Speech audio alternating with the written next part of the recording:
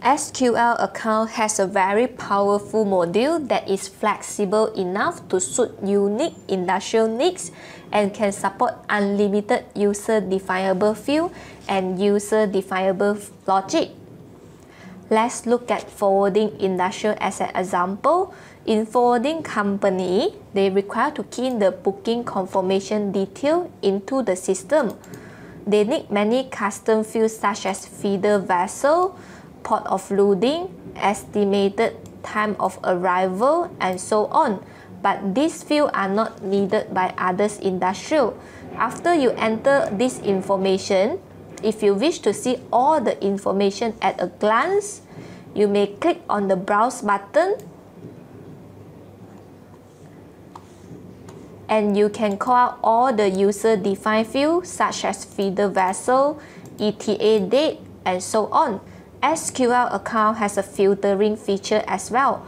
For example, you wish to check which booking ETA date is before end of August, you may click on the arrow down key, go to Custom, select is less than or equal to 31st August 2018. You can also do second layer of filtering. Let's say I want to know final destination is Bangkok, then system will help you to filter it out accordingly. In sales invoice, you can also transfer the booking information by just right-click on the invoice wording, go to transfer from sales order. Once you transfer over, as you can see, all the booking information will be automatic transfer over. You can also insert all your charges such as ocean freight, terminal handling, documentation, and so on. Forwarding company need to have cost and also exchange rate in order to do calculation. In SQL account, you can also add a logic behind the field. Let's say I want the system automatic calculate quantity times unit price times exchange rate and equal to subtotal.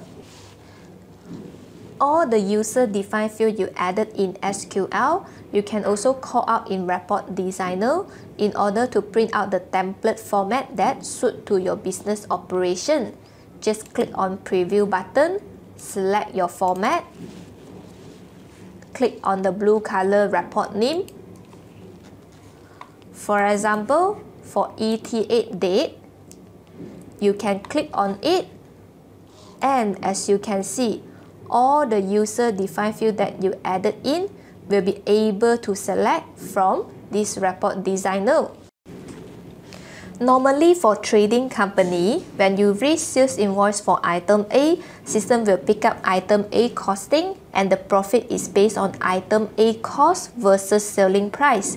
But for forwarding company, normally they need to enter the cost for each job. They have variants of services item costing that they want to key in into the job.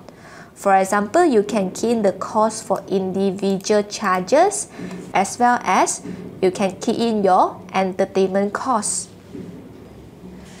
Besides of this, management can always go to the sales invoice listing to view the profit of the job listing.